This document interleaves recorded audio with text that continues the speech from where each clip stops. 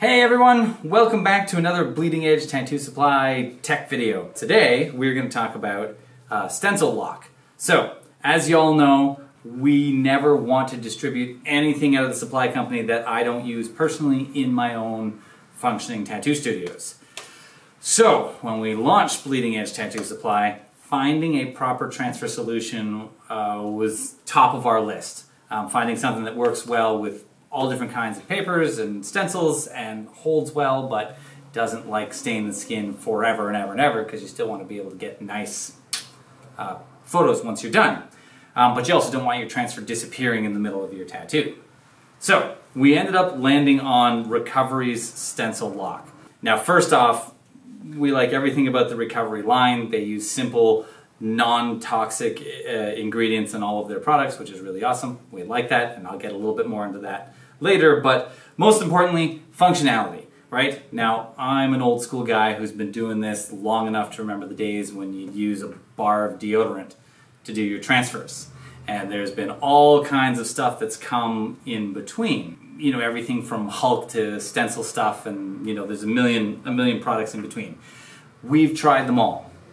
And what we landed on, again, was Recovery. Their Stencil Lock is more of a gel, so if you're using a product like stencil stuff, you'll notice that that kind of goes on a little bit more like a lotion. It absorbs into the skin, and you know, it's not really great, especially depending on which transfer paper you're using.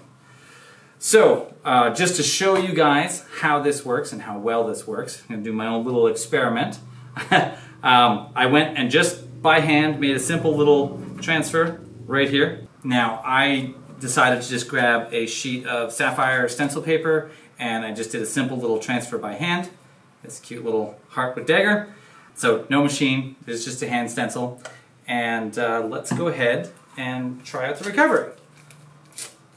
Now you're going to want to clean the area first. I'm sure you guys are all doing that. It's also health code. Make sure that you are sanitizing your client's skin with 70% alcohol first. Let that dry.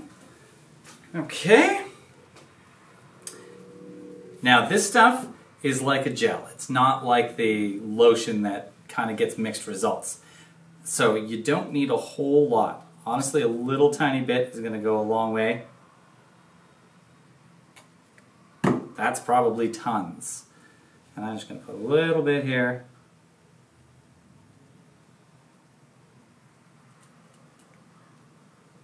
On my wrist, my clean area.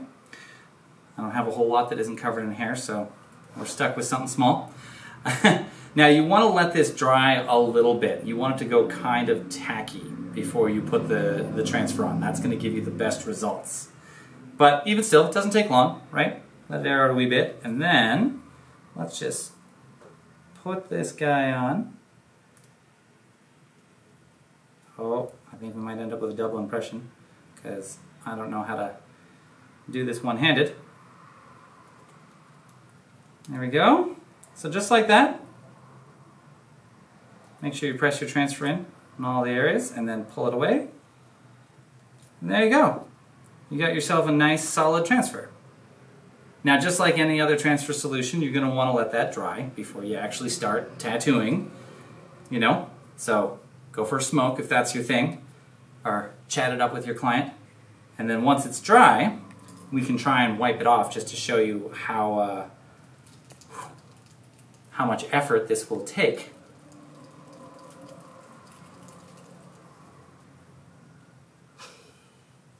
So this is a little bit like watching paint dry, only this is invisible. Alright, so here we are. I think that should be nice and dry by now. So, again, nice solid transfer. I mean, should be able to tattoo through that, no problem. Now, just to give that a test too, I went and pre-soaked a few paper towels just to see how much we can wipe away. It's staying pretty good. It's staying pretty good. Let's grab another one here.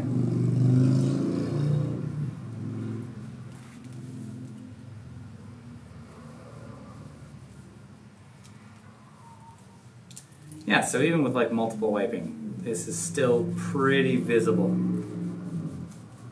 The stuff works pretty decent. It works pretty decent. Now if I really need it gone,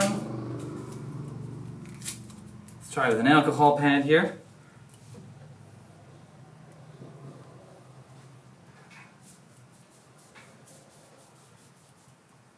There we go.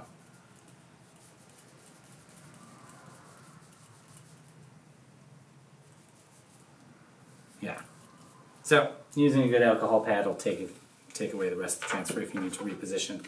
But of course, if you need to reposition right away, removing it's going to be a lot easier than waiting until it dries. But definitely waiting until it dries.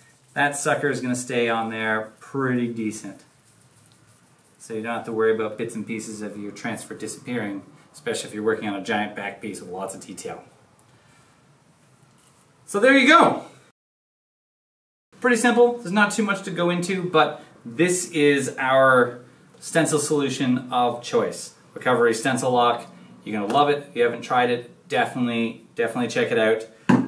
Again, all non-toxic, simple, gentle ingredients. There's no colors, there's no perfumes, no skin or inhalation irritants. So it's great to use. You guys are going to love it, I promise. And by all means, check back here on our page for more updates on new products that we're bringing you guys.